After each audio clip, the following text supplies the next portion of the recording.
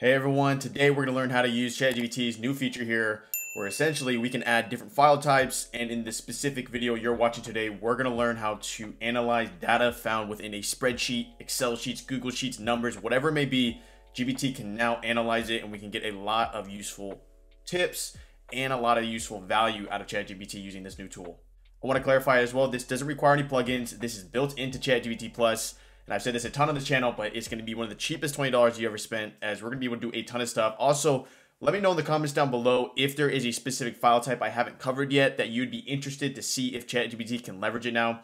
If you saw our previous video here, we dived into a PDF video where we did a bunch of different stuff, and we realized that it can actually analyze images now within a PDF, which is huge. But without further ado, let's go and jump into today. We're going to do three major data sets here. We're going to do a financial data set, we're going to do an employee data set, and then we're going to do a sales data set. We're going to go ahead and see with different questions whether it can analyze it, and these are big data sets. So let's go jump into our first one here. Okay, so as you see here, we got a big data set here of a financial record for a pseudo company. You know, searched around, was able to download this one, and you know, this is pretty big here as you see. So there's a ton of information here. A ton of different rows that are associated with January, February, March, April, currency, year, accounts, R&D expenses, consulting expenses, ton of stuff here. Let's go ahead and see if ChatGPT can compartmentalize this and we can start analyzing this data a lot better than just looking at it. So it's going to jump over back to ChatGPT. We're going to go ahead and click that little plus button here. You're going to add it from your desktop, and let's proceed. All right, so let's go ahead and start with a simple question here. We're just going to say, what was the total revenue for the most recent fiscal year? We're going to hit enter here and see what it comes up with. As you see, we got it downloaded here and it's ready to go and start interpreting this spreadsheet. All right, so as you see here, this is our result. This is really cool stuff here. So it looks like at first it approached it with a, pre-contextual bias of how they expected it to be structured here. But as you see here, it went ahead and I didn't have to do anything, and it readjusted the way it was going to frame that it was going to approach the sales account in this context. And we were able to get our answer here, which came out to be around, looks like $2 billion or around $3 billion when it comes to that specific question. Really cool stuff. So now that we know that it can handle that large of data sets, I mean, it went ahead and went all the way down here, as you see here, went all the way up to 2023, grabbed all this relevant information here, and went ahead and proceeded. Let's go ahead and ask a more complex question here. We're going to say, how was the EBITDA margin trended over the past 4 quarters here? Let's see if we can do this. I mean, this is like next level stuff when it comes to ChatGPT. You wouldn't be able to do this traditionally with the Excel plugins. It shows you how far we're advancing with this technology. Okay, so this is pretty cool here. So when it was trying to discover how to answer that question, it couldn't, because in the relevant sample data that I provided, it doesn't have the pertinent data points of tax, interest, and depreciation, which are needed to calculate EBITDA. So it just shows you that this is a pretty comprehensive model here. Let's go ahead and ask another question to analyze the data further. So I'm going to ask a very specific question here in a very specific row in order to gut check to see if ChatGPT is giving us accurate answers, because sometimes it can be confident, but as we know, the answers could be inaccurate. So what I'm going to do here is I'm going to say, what was the total cost of goods for 2023's forecast? Let's see what it comes up with. I'm going to go ahead and add all of these numbers manually here and see what we get. And when I was going to ask this question, I just discovered something super cool here. Look at this. I didn't even know you could do this. So I'm going to go ahead and remove this real quick. What I was doing essentially was I was copying this. But look at this. It almost seems like I can actually grab an exact data point like this. So I'm going to do Command C, come over here, do Command V, and look at this. I mean, the more you learn, we can actually grab exact data points, and it shows me in the Excel sheet format. I'm just going to say, calculate total cost, because I don't even need to gut check it anymore. As you see, I mean, this is a pretty advanced model here. It was able to grab the exact row from that sheet and show me it. Pretty impressive stuff here. All right, so as you see here, this is pretty impressive. I think this is something I never noticed in the past or didn't have the capability to do. But it seems like when you don't use the plugin and you use like the models that come with ChatGPT, it almost self-corrects itself. As you see here, it goes through the logic, it realizes that there's an issue, and then it will go through the logic again. And basically, early on of ChatGPT, there was a thing called AutoGPT. It's almost like it's kind of doing that now, where it'll keep working through the logic and it doesn't require me to keep proctoring it. And as you see here, we got our final number of 94 million. So knowing this, let's go ahead and jump into our next Excel sheet here, which is going to be employee data. So the first question to ask here is going to be a very specific one. Just, how many employees were hired in, 2021, let's just say, and see what it comes up with. I'm going to go ahead and add the Excel sheet here.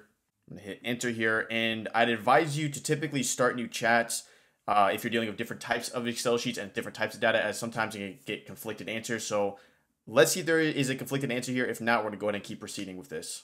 Okay, so really solid here. We got our total answer of 86 employees were hired in 2021 here. Let's go to ask another question here. We're going to say, which department has the highest number of employees? As you see here, we have an entire column associated with that. See what it comes out to be. And as you see here, we got our answer of the department with the highest number of employees is the IT department with a total number of 241 employees. Let's go to ask a more complex question here, which I think would be pretty cool here. We're going to say, what is the gender diversity ratio within the company? As you see here, we have a whole column dedicated to gender. Let's go ahead and enter here and see if it comes out with like a percent or how we would structure this data point. And it went ahead and ciphered through all that data, and it found the answer of 518 female employees and 482 male employees. And it's even going further here. We see it's approximately the gender diversity calculated as a number of employees divided by the number of employees of male is approximately 1.075. This indicates slightly higher number of females employees. Pretty cool stuff here. I mean, you're able to start analyzing data within columns. So let's go to jump over to our next Excel sheet here, which is going to be a sales data, for, example sales data for food. And we're going to go ahead and ask the simple question to start off, where we're going to see the amount of, not that one. I'm going to grab the other one real quick here, but it's going to be, what is the total sales volume for each product category here? Let's see, we got a bunch of different product categories. We're going to go ahead and add that Excel sheet and see what it does. So we're going to go ahead and load this here, hit enter, and we should get an answer that has something new of, whole wheat, carrot, oatmeal raisin, and see what it comes up with. And that is super cool. So I provided a different type of file for the purposes of this tutorial. And this file was in the format of an Apple software called Numbers, but it went ahead and converted the file for me for a readable file type that it can handle. I mean, ChatGPT is making huge wavelengths here. This is I can't imagine what it's going to be in a year. If it's doing this now after a year of development in this context, I mean, this is really next level stuff.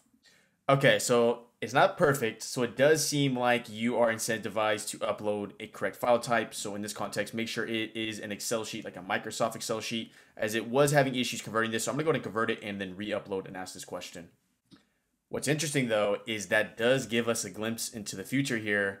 I mean, they made an effort, it didn't work, but they're trying to make it more user-friendly. They're trying to make it more where you provide certain information or a certain input, and ChatGPT really tries to give you the best answer through multiple, run-throughs, through multiple ways of, trying to execute the problem. I mean, we're getting very, very close to, really, really good personal assistant here. Let's go to see the output here. Okay, so as you see here, really good stuff here. Come on over here. So it went ahead and interpreted the quantity and the category, and then, made our nice little 5,841 units.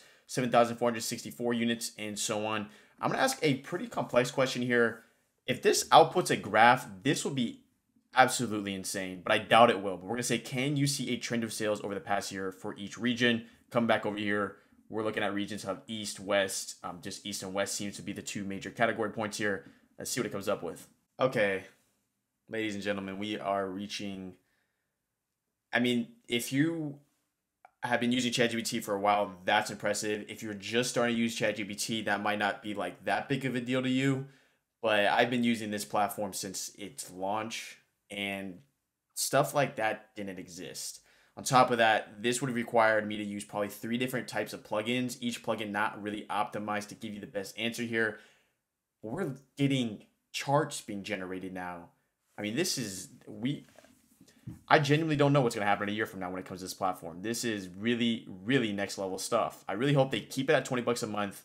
And I hope they stick to that and they don't switch the pricing model on that, because this is extremely powerful. I'm going to go ahead and ask a more complex question here and say, is there a seasonal pattern in the sales data? So more analytical, more use your brain rather than give me a number. See what it comes up with here. But I am very impressed by ChatGPT's new feature here to add files. Especially, go ahead and check out the PDF tutorial. I'll make sure to link it up there, as that is a whole nother exploration of what ChatGPT can do now. This one, looking at more Excel and spreadsheets.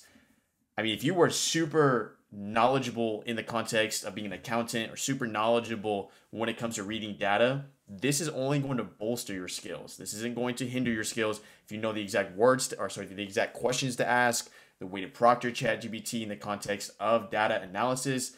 You are going to be able to do work a lot faster and get outputs and responses a lot more effectively than if you were to traditionally look at the Excel sheet, through traditional means rather than using AI. Okay, so there doesn't seem to be too strong of a correlation here, but as you see, it took all the different data points that was found in that Excel sheet and it, charted out on a graph here with, as you can see here with the different colors. Now, I will say we could probably proctor a little bit further, ask for different colors like make carrots orange, make banana yellow, stuff of this nature. But overall, this is extremely powerful.